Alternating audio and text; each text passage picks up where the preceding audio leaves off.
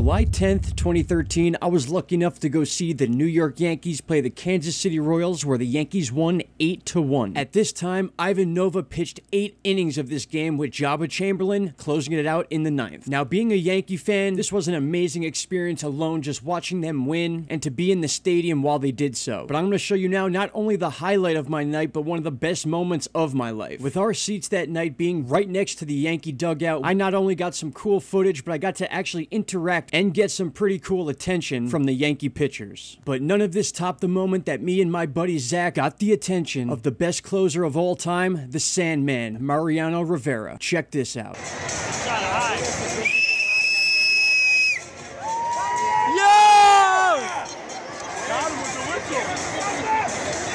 He definitely got him with the whistle, dude. With the whistle.